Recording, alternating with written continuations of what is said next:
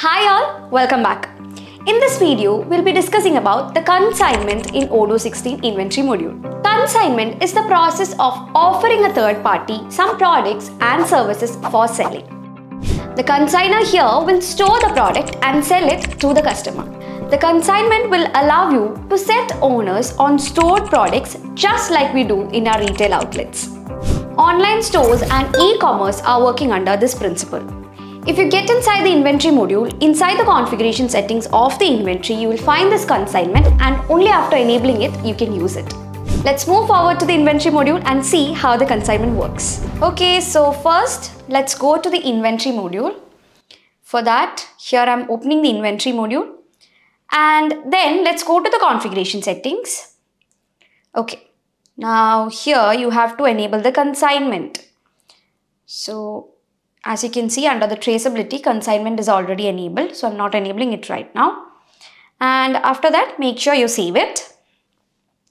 So I've already enabled it. So I'm not doing anything else. Now let's go back, and here you have the purchase module, opening the purchase module and clicking on create. So let's create a new RFQ. I'm adding the vendor deco edit. And you have the order deadline there, the expected arrival. So I'll add a random date for the expected arrival. So I'm adding 25, enabling it. Then you have the vendor reference. If you want to give the vendor reference, you can give that. You have the currency, the purchase agreement and all here. Now you have the products here. So I'm going to add the product customizable desk. And here you can see the quantity, unit price and all. I'm going to confirm the order again. So now the RFQ is confirmed. Okay, confirm to purchase order. After that, let me receive the products. Okay, so receiving. And then we have to okay, so inside the transfer there you can see a field called assign owner. So there you can set the owner for this particular product. Okay, so that's the field over there. If you just go and click there, you can see the, like the owners where you can choose from. So from there you can choose Azure Interior. So I'm choosing Azure Interior, and here's the product. So currently I'm giving the ownership of this product to Azure Interior. Okay, and then let's validate it. Clicking on apply, and then it's in done state. So in one way, through this step or through this method, you can assign the owner to the product. Okay, now let's go back to the inventory module itself, and there under reporting you have the locations. So if you open locations and if you just scroll down, here you can see the customizable desk. Okay.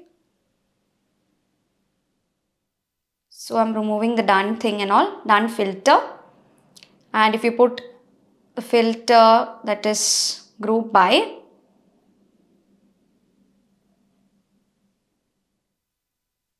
you can see there is owner. Okay. So you can filter it or group it based on the owner. So as you can see here, we have two owners, which is Azure, and the other one is the undefined ones. So you can simply expand it and see what are the, like which are products does this person owns. So under Azure Interior, you can see customizable desk is there. The on-hand quantity is 1. Okay, and the reserve quantity is 0. All those things can be seen here. So using the group by option, you can group it based on the owners. Then we have one more thing. Okay, so let's go to the filters, and I'm removing all these things. Now under operations, you have transfers. Open transfers. Now let's create a new transfer. Okay, so let's add the contact, which is Azure Interior. Add an operation type. I'm adding receipt, and here we have the option to add a product. So I'm adding a product here. You also have assign owner there. Okay, so once you add the operation type as receipts, you will get the field assign owner inside transfers. So through this way also you can add a product and owner to that particular product. So here I'm changing the demand quantities to 5, then saving it, clicking on mark as to do. Now it's ready and then we can validate it. Now it's in done state. So through this inside the transfer, we can add owners to the products. Now we have the locations inside reporting, and if you expand echo edit, you can see the product which we added right now through transfer. Okay, so directly through the transfers and also through a RFQ, you can assign owner to the products. Through these ways, we can add owner to a particular product. Okay, so that's all about the consignment. That's all about the consignment. Thank you so much for watching. See you in the next video.